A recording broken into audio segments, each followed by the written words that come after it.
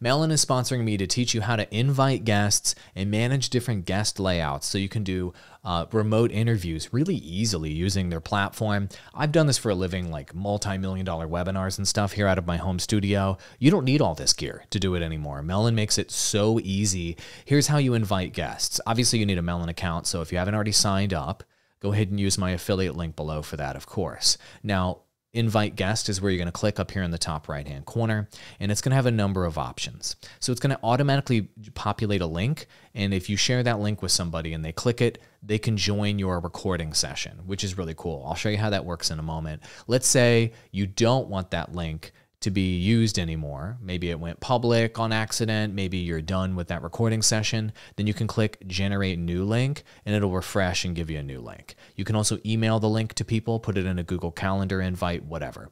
Also, there's a set of very useful instructions for guests that you can click.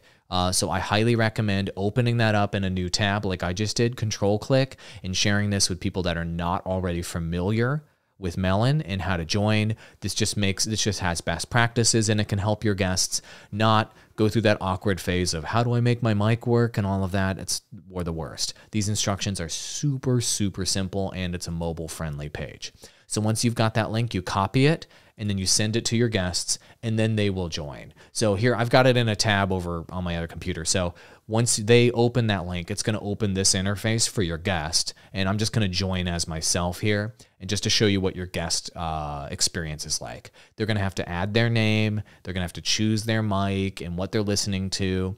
They're going to do echo cancellation, choose their resolution, ask them to turn up to the highest resolution possible to increase quality, and they'll have to choose their camera. Got it? Once they do that, they're going to click join. Once they have joined, they will see your broadcasting session here, as you can see. So this is my guest view of the broadcasting session. I'm here as a part of it. Let me move this out of the way. So you as the broadcaster are going to see their input over here on the side. So this is the other version of me. So let me click show on stream. And now the other version of me is here on the screen. Pretty cool, right? So now you and your guest are here.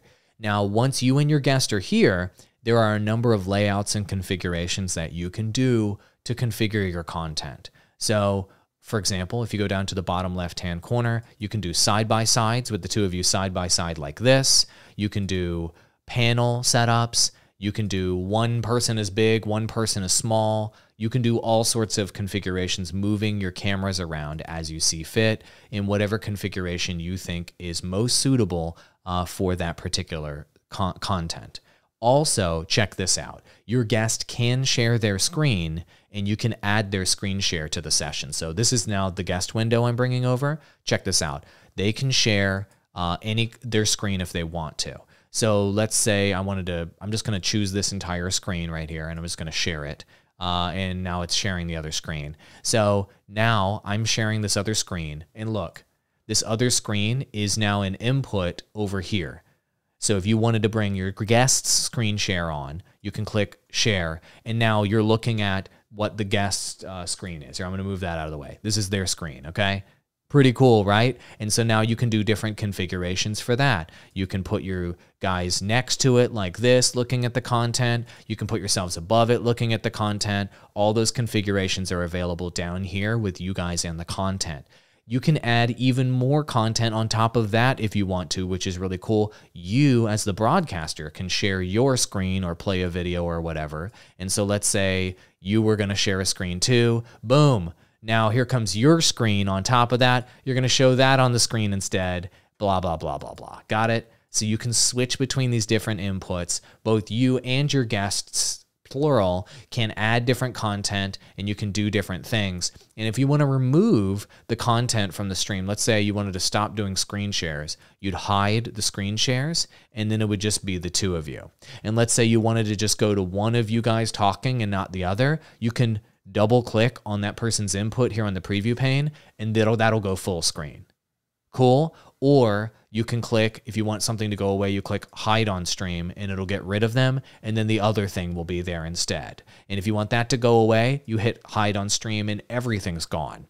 Also, another configuration option is you can click show on stream and then look at this. You've got the full screen option here. If you want to spotlight that particular source, so it is in front of and on top of everything else, which is really great. Also, if you have a single source and you want the background to be there, there are different scenes where it'll put that single source in front of your background so it can look more branded if you want. Also a really cool option along the way. The last thing I'll tell you about custom configurations is notice how you and your guest have volume levels available. So if you want to adjust your guest's volume level, let's say their mic is jacked or it's not loud enough or it's too loud or whatever, you can change their volume levels here, which is great to get it just right. Another reason why I recommend using headphones. And there's a number of options, including kicking the guest out. Let's say you bring somebody on and their connection dies or they end up misbehaving or whatever it is, it doesn't matter. You can kick them out, click the ... next to that guest, and boop, they are gone, and it's just you once again. And this is also an easy way to cycle through guests. You don't have to ask them to leave, right? You are in complete control of your broadcast when you use Melon. Anyway, there's a link in the description below. Very powerful tools, very simple to invite guests to do podcasts, group Q&As, you name it, all available right here on Melon. Check it out. Adios, amigos.